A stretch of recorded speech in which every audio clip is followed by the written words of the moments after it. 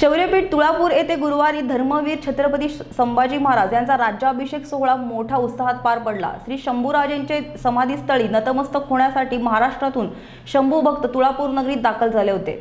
सोहळ्यासाठी खासदार छत्रपती संभाजीराजे भोसले, आमदार नितेश राणे, युवक काँग्रेस अध्यक्ष सत्यजित तांबे, संभाजी ब्रिगेडचे अध्यक्ष मनोज आखरे, स्वाभिमानी शेतकरी संघटनेचे रविकांत तुपकर, आमदार अशोक पवार, सुनील टिंगरे, प्रदीप कंद व हजारो शंभू भक्तांच्या उपस्थित समाधीस्थळी मानवंदना घेऊन विविध क्षेत्रातील मान्यवरांना गौरवण्यात आले। छत्रपती संभाजी महाराजांच्या दर्शनासाठी शंभू भक्तांच्या गर्जनेने सर्व परिसर दुमदुमून गेला होता। लोणीकंद पोलीस ठाण्याचे पोलीस हवालदार संतोष कुलते यांनी तुळापूर येथे मर्दानी खेळ सादर करून सर्वांचे लक्ष वेधले।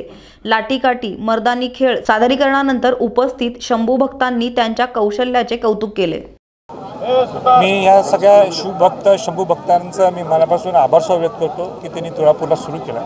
पण मी त्यांना एक विनंती केली आहे की हा शंभू राज्याभिषेक सोहळा खऱ्या अर्थाने आनंद उत्सव आहे, पण तुळापूरला जर कार्यक्रम करायचा असेल तर तो आनंद उत्सवच्या बरोबरीने मी म्हणेन की हा खऱ्या अर्थाने विचाराची देवघाण व्हायला पाहिजे। जे संभाजी महाराजांनी का बलिदान दिलं स्वराज्यासाठी, किंवा तो त्याग त्यांच्यात निर्माण कसा झाला, किंवा जिजाऊने त्यांच्यात जसं शिवाजी महाराजांना संस्कार दिले होते त्याचप्रमाणे त्यांनी संभाजी महाराजांना सुद्धा संस्कार दिले।